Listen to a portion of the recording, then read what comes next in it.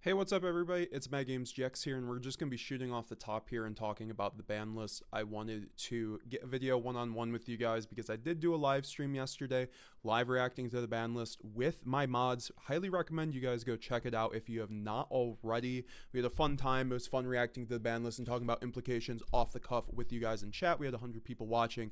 Link down below if you guys want to check that out. But I did want to talk about with you guys one-on-one, talk about the implications for the game in general and for branded Despia, of course, because that is our tried and true deck around here. We got to talk about what this means for branded and what it means for the rest of the meta and the implications, because a lot of these cards are pretty insane. And the fact of the matter is, if we go to the desktop, we have no hits for branded Despia. There is no Sanctifier hit, there's no branded fusion hit, there is no nothing. So there was a lot of hits to power cards such as wondeful being banned and Borreload Savage Dragon also being banned, which is really insane to me. I feel like those are cards that definitely had it coming eventually, but it wasn't going to happen anytime soon. But Konami kind of saw like they could do something to Snake Eye, and they were like, we're going to ban their best boss monsters because we're going to have to ban these guys anyways down the line. You know, I think Konami doesn't like cards that you're forced to run, basically, and any deck that can make Baron makes Baron or runs Baron.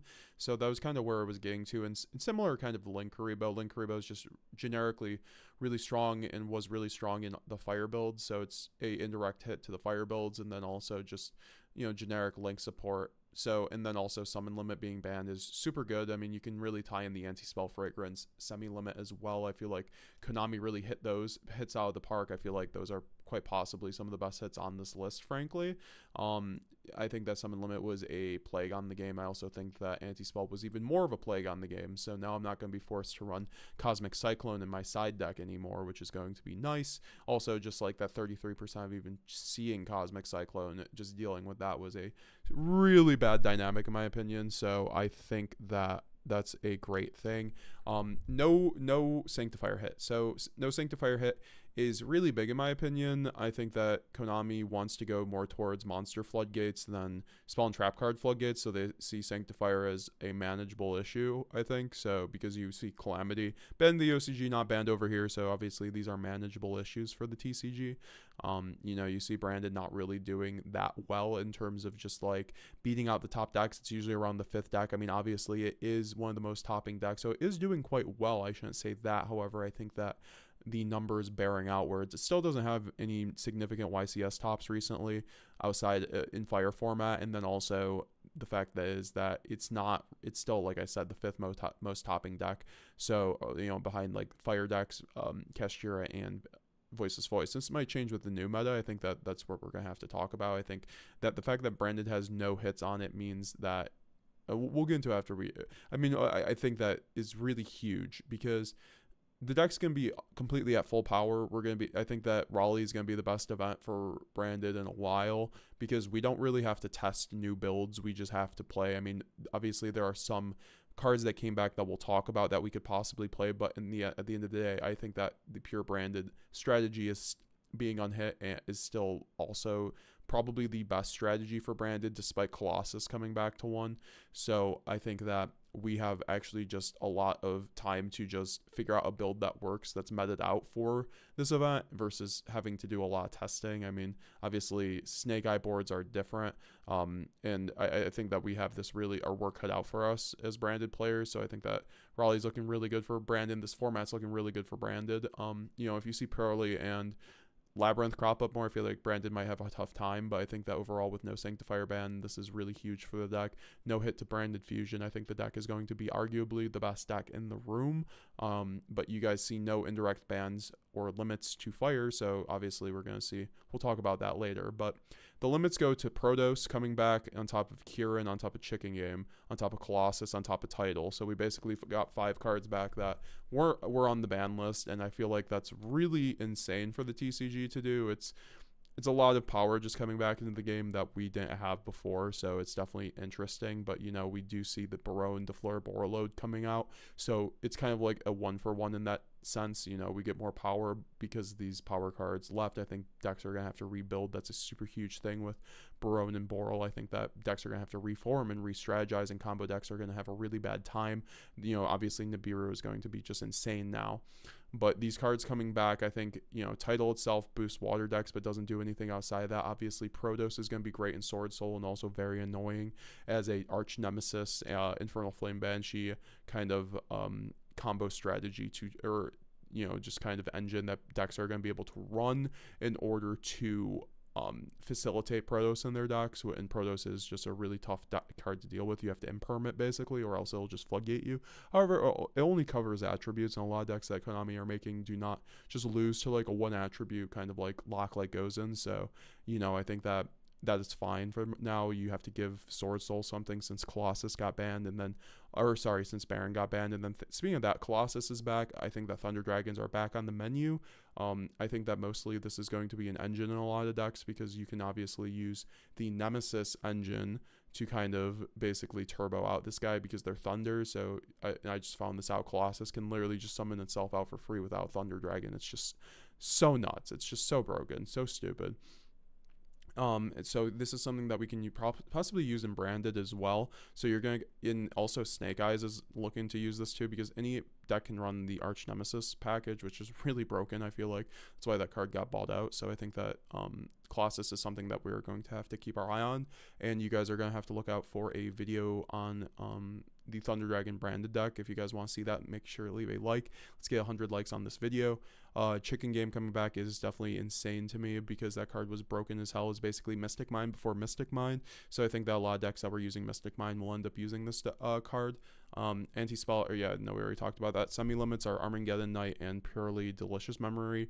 Armageddon Knight is just for Orcust. I don't really like that personally, because Harpor is also at 3 now, so it's like whatever. But Purely Delicious, I don't think it's going to do too much right now. Purely Delicious Memory is actually, it's understandable because they kind of nuked Purely on the next list, or with the last list, with Sleepy to 1. So I think they do deserve Delicious to 2 at least, so they can help play the game. Although the deck is just super, I hate the deck, honestly. I don't like Purely in the ecosphere of the game. I feel like it's unhealthy of a deck having an, you know, unkillable towers that just draws a bunch of cards and, you know, can spin cards. It's not great.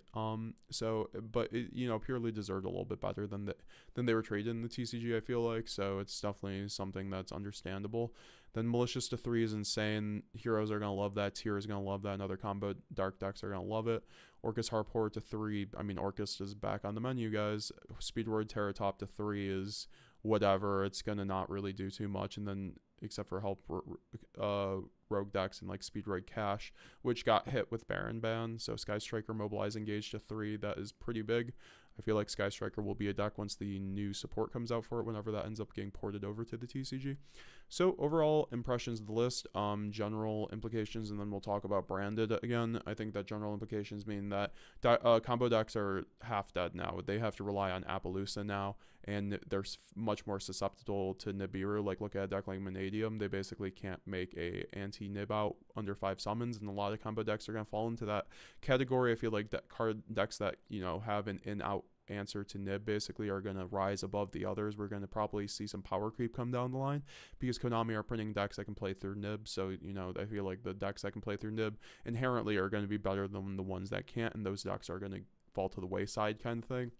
So, you know, I definitely see change for things, and, you know, a lot of things are going to have to reform. I think Fire is still the best deck, though. We see no Fire King hits directly, no direct Snake Eye hits. Obviously, the Baron Savage bans are really huge to Snake Eye on top of Link Rebo, so I think that deck gets weaker now than Fire King. Fire King is definitely going to be better now, but Fire King will likely be the best deck, and I think that, you know, there's a lot of other contenders. Obviously, Voiceless Voice did not get hit, Branded did not get hit, Labyrinth did not get hit, so I feel like, and Purely got buffed, so I feel like those will probably be our top 5 decks, all things considered. But obviously we do have Yubel coming down the pipe, and then also Melodious. I don't think Melodious is going to do a whole lot here outside of, you know, some really good players with it, but Labyrinth is going to be, or sorry, Yubel is going to be insane, so that will definitely be in the contention too. I think that, you know, these cards coming back mean that there's going to be a lot more deck building here, and YCS Raleigh is going to be insane, man. Like, we only have a week or 5 days to test, so it's going to be a very unknown format, unknown event.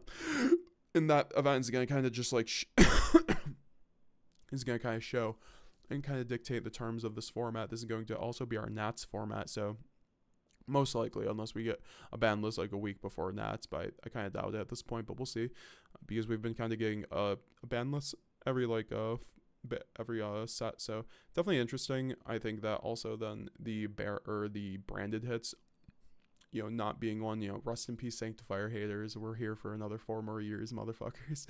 No, just all respect, but I do want to say that that branded here is branded not being hit makes me very happy, obviously, as a branded player, and I think that the deck really, you know, they would have had to ban Calamity and a lot of other things for it to be justified. I think they're going to try it out in a board state and see where you know, because like Labyrinth and purely not traditionally easy matchups for branded are going to get better theoretically from this list. I mean, I think Labyrinth is going to struggle more, but purely definitely will be very good, very much a top contender again, but I believe at least we'll see what one Sleepy does to it overall, but I think that will be. And then also branded just has a really good Fire King matchup. They had a worse Snake Eye matchup objectively because of the Omni negates, so now you're going to be able to break any board, and that's also just like a thing overall for the format. Now board breaker gets way better because there's less Omni negates. You know, triple tactics talents can just take an Apo very easily. Things like Minecon and Change of Heart might actually get a lot better because of things like this. You know, less Omni negates means a lot more playability, so we should be seeing a lot more back and forth between games, and I feel like Konami's going to have to do another list to probably clean up all this, to be honest, because there's going to be a lot of decks that just can, like, rise above this list, I feel like, but we'll see what happens there. But yeah, like I said, I think branded best deck, and it's going to be one of the best contenders, and, you know, I wouldn't be surprised if they won Raleigh, frankly. It's going to be a really good format for branded with, you know, no hits, the wind of its at our backs, with Fire King being the best deck, probably, when we have a really easy Fire King matchup, frankly. I think that Protoss could be an issue, though. You know, obviously, I think that Colossus is something that we could also look into running, and Protoss, frankly, too. So there's a lot of things that branded players can look into, and a lot of other players can look into, and a lot of players should be happy, I feel like. I know, let's just talk about the YCS conundrum. I mean, it really sucks there was a list 5 days before the YCS. I kind of like these unique chaos moments. It's going to make for an interesting tournament, you know, lots of deck building, you know, like people are going to come out on top who can, you know, meta call, which is really cool, but I think that it really sucks for people who have been testing, but, you know, I feel like this is really going to test people's abilities. It just sucks with, like, people who have to work and shit like that, but, you know, that is just kind of life. So we'll see how that goes. I hope you guys enjoyed the video. We are going to have a video on Thunder Dragon branded, so make sure to leave a like if you guys want to see that. Comment below what you guys thought about the ban list. Check out the links below. Thank you, channel members, very much. No intro, no outro this video. See you guys later. Make sure to subscribe. Road to 5K subs. See you guys later.